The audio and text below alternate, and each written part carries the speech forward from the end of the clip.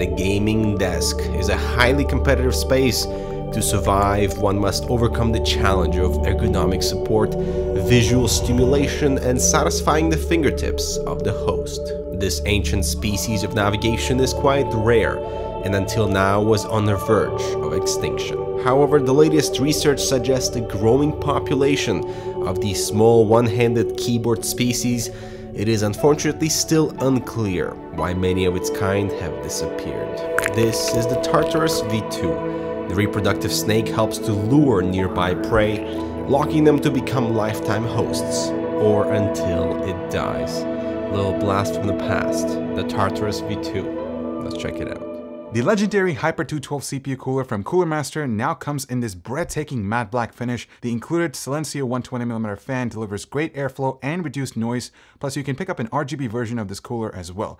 Learn more about the Hyper 212 Black Edition and its RGB sibling down below. By the way, everything is linked in the description below. Thank you very much. Alright, so I'm honestly quite surprised at the number of people who have commented on our Twitter post saying they still use a one-handed keyboard, either for I cannot do anything but game with it, or the exact opposite, using it for professional applications and using it for macros, so not gaming. I remember owning the Logitech G13, and that was a pretty interesting experience, but you know, since then the mainstream keyboard market has expanded with tons of affordable and excellent quality mechanical switches, and that is the reason why we are revisiting the Razer Tartarus V2. It comes with Razer's mecha-membrane switches, which are less clicky blues, and because of the membrane thing at the bottom, it has that typical squishy bottoming out of a membrane keyboard. In total, we have 19 keys in the main front area with the WASD layout program by default, and you can see the arrows for that visual guide. Now, it's kind of weird using the shift key because it's so small, and I had to program mine to 11, so the 16 key could be my control. The scroll wheel is quite poor here with very loose scroll steps, but it is easily accessible with your point finger, while the thumb gets a whole lot more than usual. So there's the D-pad that's well positioned with the option to remove the knob to slim down the joystick, the round button above, and your space key below that is quite heavy because of the mecha-membrane switch, and I wish that it did not have that much travel distance. So everything is easy to remap, but this is Razer Synapse that we're talking about, so a login is required to create those custom profiles, and you can see what key map setting you're using with these 3 side LEDs. So the size is the obvious advantage with these products. I love 10 keyless keyboards because full-size boards are just always in my space for mouse navigation, while these keypads open up so much additional real estate for mouse movement and actually a lot of flexibility to position the keypad however is more comfortable for you. Like this, rotated close to your body wrist position allows the elbow to rest on the surface without anything interfering with your mouse area. Also, I think the keypad is a massive complement for notebook gamers because anything is more comfortable than a flat surface with that 2mm of travel distance. But more importantly, it's located on the side of the notebook instead of the front, where you could typically place a keyboard, thus the overall setup is just more comfortable. The ergonomics on this one in particular are far superior to even the keyboard with a wrist rest, so the slight dip in the keys strengthen my fingers from a claw grip to something a bit more natural, and because the spacebar is lower, the entire wrist is more balanced versus a regular keyboard, and I can immediately feel some strain relief. After a few days, my finger memory kind of kicked in, and the only thing that I never really used is the scroll wheel. It is a bit unnatural for my left hand. By the way, you can remove the wrist rest and move it back slightly, and it flattens out the entire structure that makes the space key a lot more comfortable to use,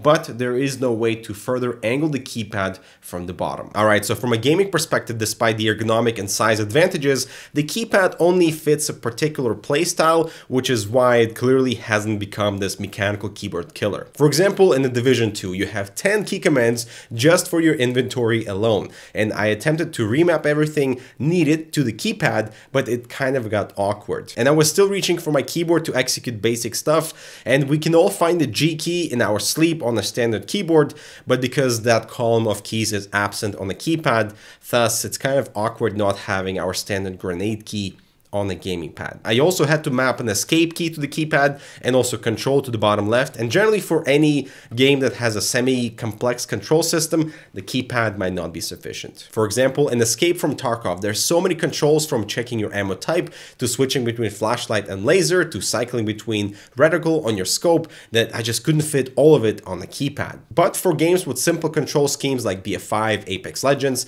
Quake Champions, Metro Exodus, there are no hiccups in gaming on the keypad aside from that missing G key. But you know, if you use one of those crazy mice with 1,000 buttons, many of the shortcuts that don't really fit the keypad could be allocated to the mouse instead. As for professional applications outside of gaming, I think it would be a fantastic addition to macro managing certain things that require, let's say, 3 presses like Control Shift and L, Control Shift and something else on the keyboard that you can easily macro that to the keypad, or keys that are slightly further away from each other like Control Plus, Control Minus, Control Page Down, something that does not require you to lift your mouse hand to the keyboard, and therefore you can just macro those keys to the keypad. And my workflow for Resolve and Adobe Premiere and other Adobe applications has improved greatly. I now have my editing profile saved with over 10 shortcuts onto the keypad, which is awesome.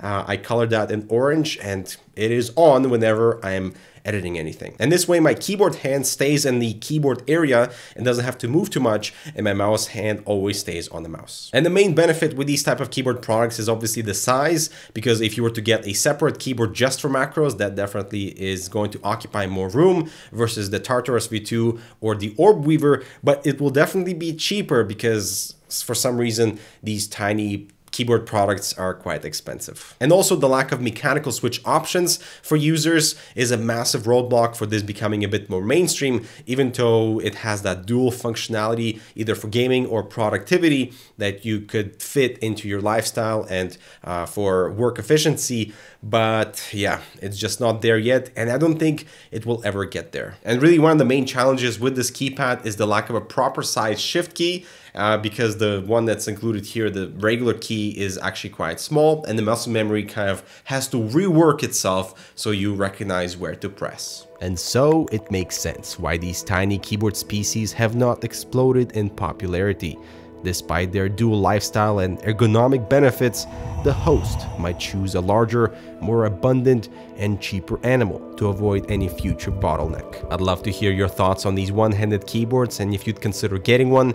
Now we must leave the snakes alone. The mating season is about to start. Thanks for watching. Until our further explorations.